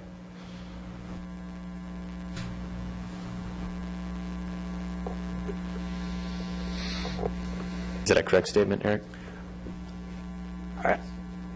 Well, minus the county funds, I said. The question would be, obviously, and I understand where you're coming from, Councilmember Ham, is obviously getting those monies from the county back to the city coffers. Because those funds were collected for the purpose of building a library in the city of San Clemente, regardless of who builds it. That is correct. So, in theory, we have rights to those funds. So that's roughly $1.1 million plus the additional $326,000 of contingency funds. That's $1.4 million that we have to build the library, if we choose to do so. Future. We'd have to review the agreement to see exactly how we negotiate the return of those funds if we have to buy any assets, et cetera, as well. And just a follow-up to that is, have some of those funds already been spent? We had a lot of architecture work done. We've had the plans redone several times. With changes made, so I know there's money's been spent, and the question is, where did that come from? There have been some costs that have already been borne relative to the architect and engineering agreement. And also some city funds. But I'm thinking what we need to do is give the green light tonight on this, even though it feels like a bad deal for the city. But I think that having watched the Laguna Niguel Library come to be through the county and so forth and so on, we owe it to the citizens to get this built. But I think, again, short-term, long-term, we're going to have to look really hard because to Mayor Pro Tem Ham's point, over and above this money, which belongs to our citizens, every year we're putting money into the system, and apparently we're not appreciated for the generosity of our city. And this would have been a great place for the county to say, hey, this is how we give back to donor cities. And for whatever reason, they are unable or unwilling to do that. But I think in the short term, we do need to go forward with this and get this project going. And Jim, to your point, there have been so many plans on this, including the plan where somebody forgot to make it ADA accessible. So, and there have been so many project managers, and it's just time to let's get going. Let's get a shovel in the ground. Yeah. So I will make a motion unless we want to continue talking. I just have to say, from my perspective, I think when we had the long-term, the recent long-term financial planning meeting became very stark in terms of how much we're paying and what we're getting, and this is just seems to be resounding in that theme, and it's unfortunate, and frankly, it's the writing on the wall. Before we make a motion, I just have to make a comment that it seems to me that the management of the county, issues like this continue to rise and come about for not just our city, but other cities. And it doesn't make sense to me that when you have a city that's donating so much to the system, that the managers aren't recognizing those groups as large partners. doesn't make sense to me, and this is happening across the board, not just with the county library system. So I think the county needs to take notice and look where their funds are coming from and divvy those up appropriately in the future. So that's my 2 cents on this. Yes, I will make the motion since I have been involved in this project for many years. All right, so I recommend, wait, let me read it off the agenda. Actually, I'm going to have to modify it. Let me think about this for a minute. Okay, so I'm going to approve the county, I'm going to move that we approve the County of Orange's project budget as presented by Assistant City Manager Sun tonight, and the form of the county's construction contract. I'm going to approve and authorize the mayor to execute the amendment to the lease agreement, contract C11-37 by and between the City of San Clemente and County of Orange concerning the library expansion once it's been amended. All right. And in time for the April 29th County Supervisor's staff packet. I'm going to move that we approve an appropriation of $250,000 to account 037-867-45300 and the Developers Improvement Fund representing funds from the Marblehead Coastal Developers Agreement. I'm going to approve an appropriation, recommend that we approve an appropriation, is this number right? Yes, the $112,395 to account 037-867. Actually, no, I'm sorry to interrupt. That number changed? That number is changed to, and I have a copy of... $326,345. $326,345. Okay, so this is staff recommendation item 4. Move that we approve an appropriation of $326,345 to account number 037-867-54300 in the Developers Improvement Fund, representing funds for improvements expected to be reimbursed from the County of Orange per the approved. And just to clarify, the action will not, those, the funding that for the goes away. 326 will not be reimbursable. Okay, let me read it exactly as, okay. Approve, this is number 4. Move that we approve an appropriation of $326,345 to account 037-867-54300 in the Developers Improvement Fund, representing funds for the library expansion project. That's the motion. I'll second that. Before we vote, I have one more question for staff. What happens if this goes to the county and they do not approve it? If the county does not appropriate the monies, then I'm going to look to Ajit, but the way I interpreted the agreement, that it would be terminated because the monies would not be there. Correct. They have the right to terminate the agreement at that point. And then we'll have a next step. We have a motion on the table by Donchak and a second by Everett. All those in favor? Aye. All those opposed? I'm opposed. I can't support a project that's that much over budget when we haven't even started. Okay. Passes 4-1 with Baker Thank you. opposing. And momentum is the word of the day. Oral Communications Part 2, I don't have any cards. Next is an item relating to establishment of interview appointment dates to fill vacancies on city commissions and committees, as well as the Friends of the Reserve Commission. Mr. Mayor, members of the council, it's that time of year, again, when the various positions become available on our commissions and committees. My staff report indicated that the terms of 17 individuals would be coming up, would be terminating June 30th. I have become aware of one more. Bob Wright, for health reasons, is relinquishing his position on the Human Affairs Committee. So I would change the vacancies in my staff report to indicate 3 vacancies for 2 full-year terms, as well as to fill Mr. Wright's unexpired term that is due to expire next June. So I have placed copies of a calendar in front of you that shows the dates that the council chambers is available in June, and I would recommend that you select 2 dates for the interview sessions. And for everybody's information, I will be out of town from the 4th until the 16th. Jeez, Bob, where are you going? Can I go with you? I'll be out of town the 21st through the 28th. Really? Uh-huh. Well, that really narrows the dates. I'm sorry, so what were the dates again? 4th through the 18th and the 21st to the 28th?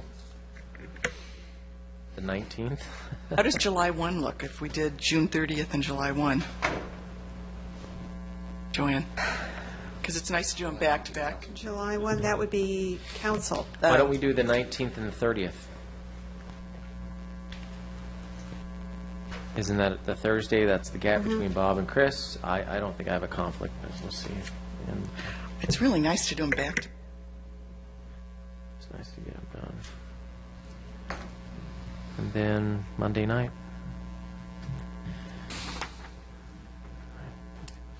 And Dark Friday's on the 20th. Dark Friday on the 20th, is that why the council chambers are Right, that's dark. You could always do that date. You could do a Saturday if you like. we could do it on the 19th and 20th? Sorry. Could. I won't be available the evening of the 20th.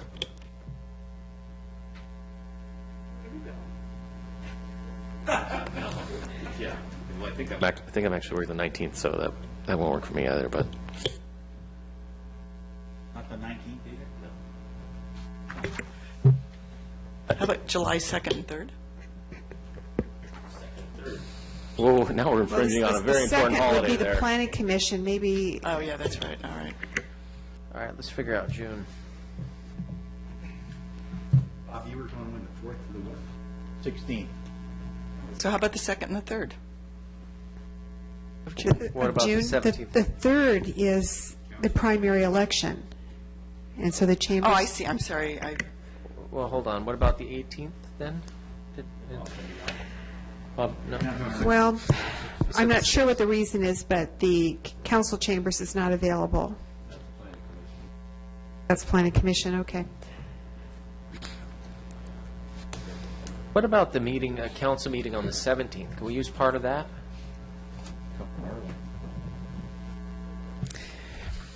You would probably want to come in early because I don't think we want to televise that. People are so nervous being interviewed, but we could do it early. I'll tell you what, why don't we, what was wrong with the 18th? Can we have them move back that date? So we could maybe take the chambers from 4 to 6 and have them start at 6?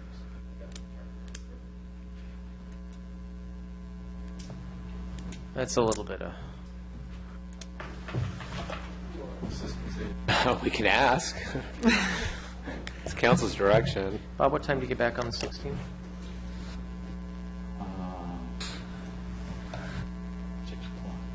In the afternoon. Thanks, sir.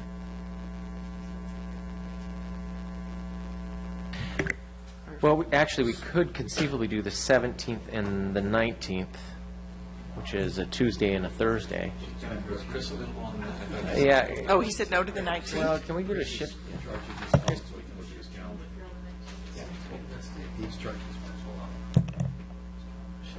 I don't know what my calendar does. June 19th. No, I'm not going to be off for that because I'm already taking that whole next week off. The 18th, what was one with the 18th? Planning Planning Commission. We can do it early on the 17th? planning commission. Say. 17th, we're going to do it. Can we do it before the council meeting on the 17th? And Well, before yeah, the we're already planning planning on commission? that. That's not bad. So, You would probably want to allocate at least 4 hours because they always seem to go longer than we think. so 3 o'clock on the 17th and 4 o'clock on the 18th or something like that? 3 to 6. Move the closed session to the back end of the council meeting. It's a lot of meetings. Well, yeah. Planning And commission they've usually starts at... typically gone, for at least 4 hours. And what time's In the planning past. commission start? Planning commission starts at 7 unless there's a study session, and then it starts at 6. So 3 to 6, 4 to 7? We'll just have to let them know there's no study session that day. Joanne? On the planning commission day, 3 to 6. No. Council, 3 to 6. Mhm. That's not televised? You can. I don't think it's going to get you through one session, though, because we've, at least in the past, we've never gotten out for less than 4 hours. each day. Can we do the, there are less intense positions. Can we take down maybe the less intense ones on the first day? Sure, I could do that. And order it so the planning commission is on the next day, which would be, because you've got planning commission interviews and then planning commission right after, so we could do this. What if it was July 7, 8, which is a Monday, Tuesday? Is there any reason it has to We be normally June? sat it before the first planning commission meeting, right? You do it, however, the code says that the terms expire June 30th or until a successor is appointed. Can I just throw in one thing? The deputy city clerk just reminded me, you could do these off-site. You don't have to do these here. You could do They're the not interviews. televised. Right. You could do these interviews somewhere else. That's an excellent suggestion. Yeah, we could do it, for example, we could do it second floor in the Go Show or wherever. Then you could probably pick your dates. We could do 17, do like you were suggesting, the lighter ones, and then 18, do it. We can do 17 here, and then the 18. So you're thinking... Or 9, 10 negotiate. Were we thinking 3 to 6 on the 17th? Sure. Maybe do Beaches, Parks, and Rec. Human Affairs. Investment Advisory, Human Affairs. And then to get Community Development for the 18th and go 4 to... Oh, no. Planning Commission should Would not be be on the concurrent. Wednesday, because if you had a seated planning commissioner who wanted to reapply, If you start at 4 with that, they'll be done. That's 3 hours of time to make it through those. yeah, okay, we could have them go first, So the yeah. planning commission will be the first interviewees on that Wednesday, starting at 4, and we just have to be resolved to complete our interviews by 6:30. Joanne? 4 o'clock on the 18th? Well, I'm going to check. I haven't checked the rooms. That's the only thing with the off-site, but I'll check to see if the Community Development Conference Room, where we have leadership, is available. If it's not, I guess I'll be back. Or I'll find something. Okay. No, I've got it. Are we okay with that? Mm-hmm. Okay.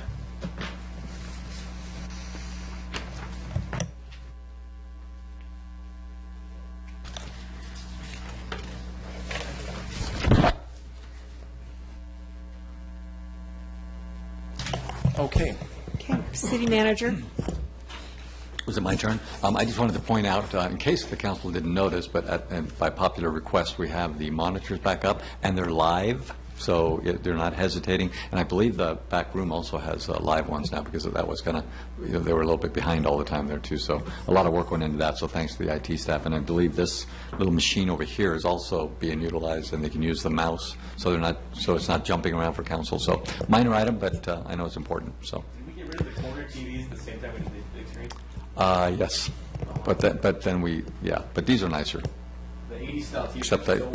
Except when I look up and see myself. That's.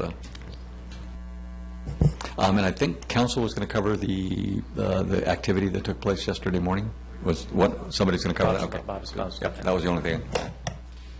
Okay. City Attorney. Nothing to report. Thank you, Gene. Council member, starting to my left. Nada. Nada. What time do we say on the 18th? 4 p.m. 4 p.m. Chris, anything for the... Nothing. Okay. I have nothing. Actually, I will say one thing.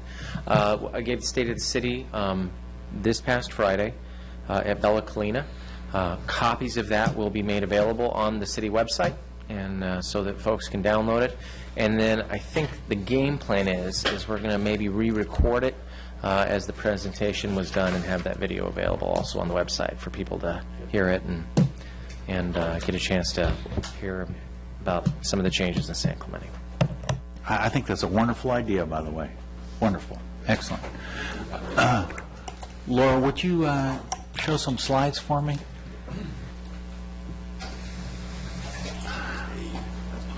Yesterday down at the pier.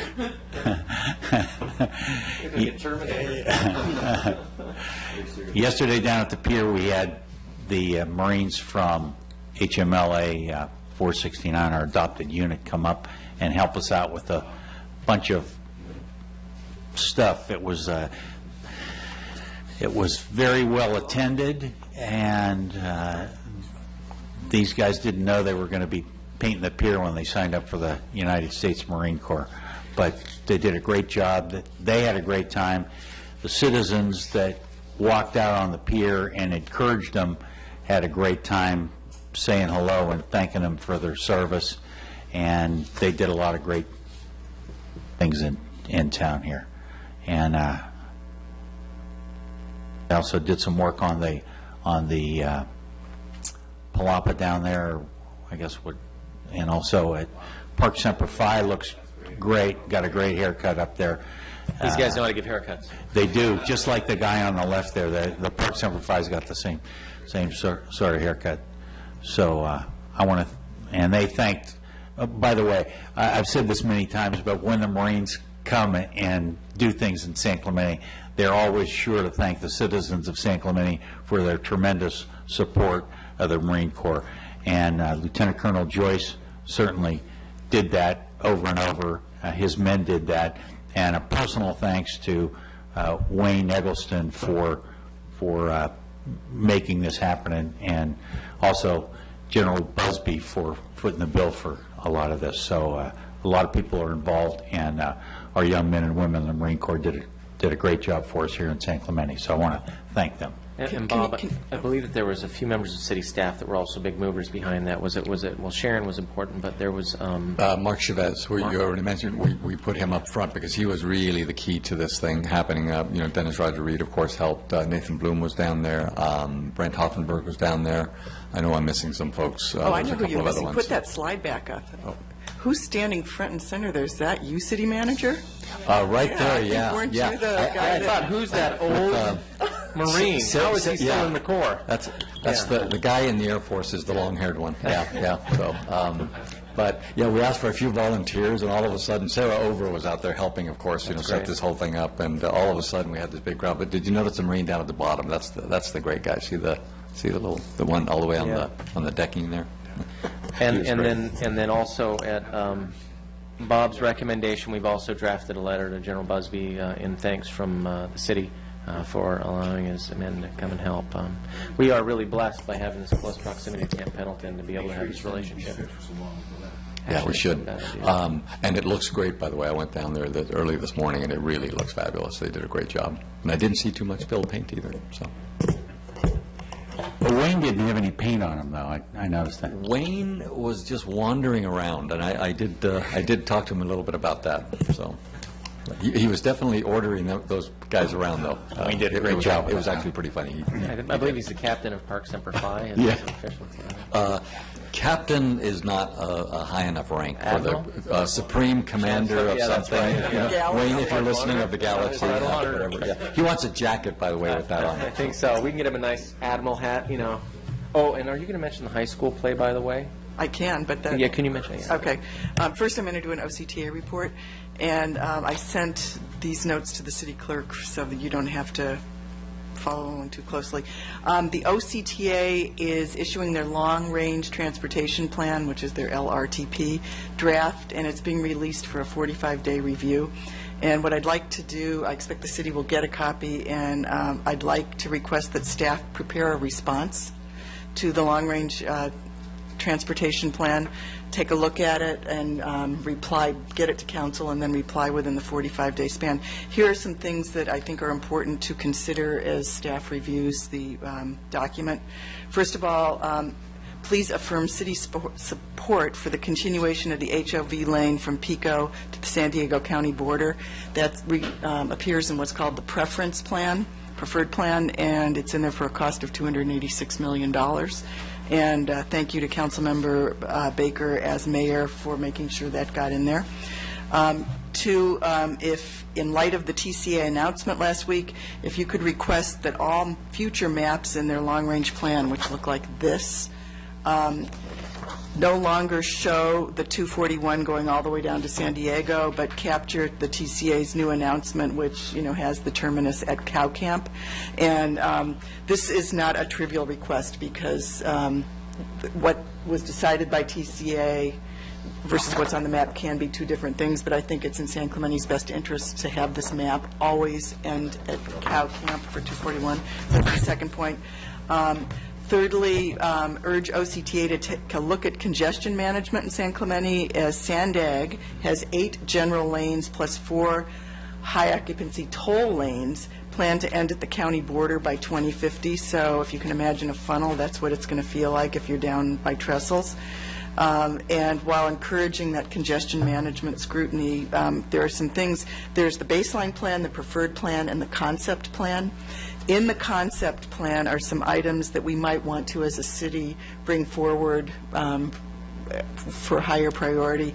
One of them is the El Camino Real interchange improvements that, in my opinion, should be combined with any HOV extension that goes on down there, because that's what we're doing at Vista Hermosa and Pico. So that would be one.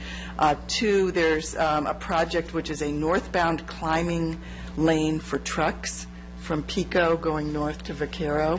I'd like to see that moved forward. It's a great idea, and if the toll road's going away, we're going to need all the help we can at the south end of the county.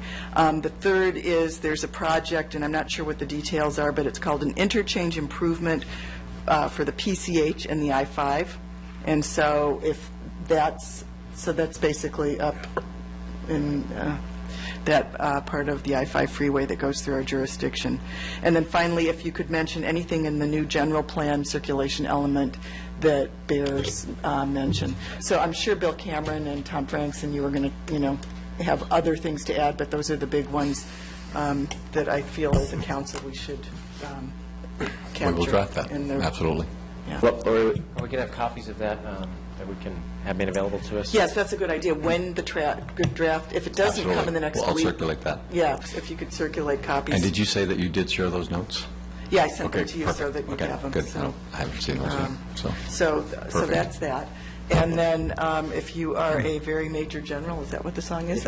Major Modern General. Yes, and the name of the play is, I'm going Pirates Friday of night. Penzance. Pirates of Penzance. The steampunk version Yeah. is playing. There's a preview Thursday. It's Friday, Saturday, and I believe Sunday, and it's supposed to be fabulous. I plan to be there Friday night, and encourage anybody to call the high school if they're interested in tickets. And then the next weekend.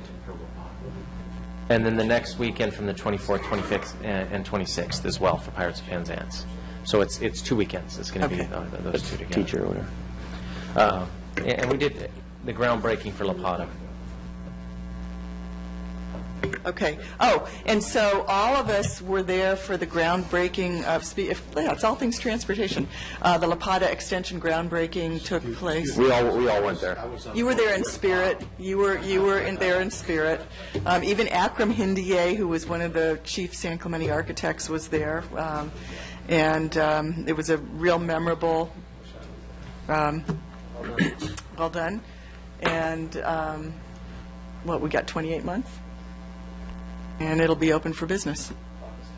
I have a question for you, since we're talking about OCTA and La Plata. I'm going to put you on the Okay. spot here real quick. Is there any discussion or plans for the future to extend La Plata south? Oh, 2 answers to that question. That's brilliant. That should be in the letter. I just come up with these things, Yeah, that was good. But the La Plata extension, even though OCTA is a financial stakeholder in it, it's a county-driven project. And so, but that's a really appropriate question to be asking in light of the recent decisions by the TCA. If we can, the idea would be La Plata to Christianitos, right? Yeah, the idea was extending right to Yeah. Christianitos. It came Yeah. up And the 2 years history on ago. that is that the topography is staggeringly challenging, and you've got the base that would have to be a partner in that. Mhm. But that's a good question to bring up.